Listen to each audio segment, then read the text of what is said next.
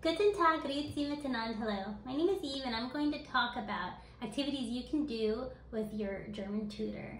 So my boys are having a tea time with their German teacher today, and a class would look like this. She would ask them, what does the tea smell like? How about the cup? Is the cup warm? Is the cup cold? Is the cup hot?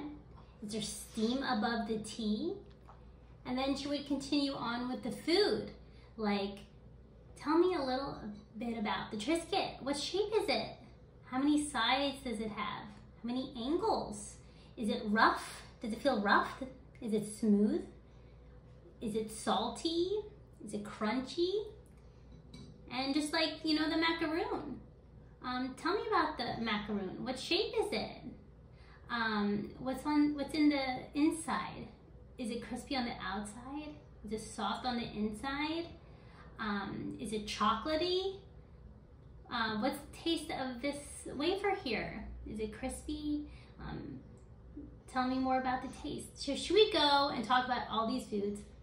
And the children in German would be saying, the cracker is crispy, it's a little salty, and then it becomes a little sweet. The chocolate's brown, it is hard, it tastes chocolatey, it's smooth. And so she would talk about the textures, the taste, and so on, all in German. And then after this, they would probably do some sort of movement activity like charades. For young children, it's a really good idea to change the activity every 10 or so minutes, depending on the attention span of your child. So doing some movement after, all this would be great. You can do, the children usually act out like sad and then go like this, and she's like, is that a sad octopus? And they're like, yeah, that's it. And then she would act out something, and then after they were done with that, they could move on to casual conversation.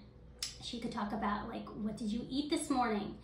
What did you do this morning? What did you do at lunchtime? What are you doing right now? What are you doing later? Are you going to the park? Are you going to build a sandcastle? This is really great because she's talking about the past, the present, and the future. So the children are learning how to talk in all those ways, and that's super important. And then after that, they would probably move on to German math. They would do addition, multiplication, division, depending on their skill level in math. Then they would move on to toys. Like, for instance, my children are really into Gojitsu. So she would ask them, is this a good guy or a bad guy? Tell me about him. Is he funny? Is he sad? Is he angry? How many eyes does he have? What does your toy feel like? Can you stretch the toy? Like, what can you do with it? Does he have, how many arms does it have? Does he have legs? Why doesn't he have legs? How does he move?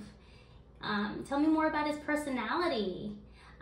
So just a lot of transition times, right? So we're constantly trying to transition so your child can use all their senses, and instead of just sitting down the whole time, they can move, because children need movement every so often. So those are my tips for you today. Keep your lessons short to begin with, and then gradually make them longer, and engage all their senses, smell, taste, listening, and all that. So I hope all these tips were useful. Dankeschön. Tschüss.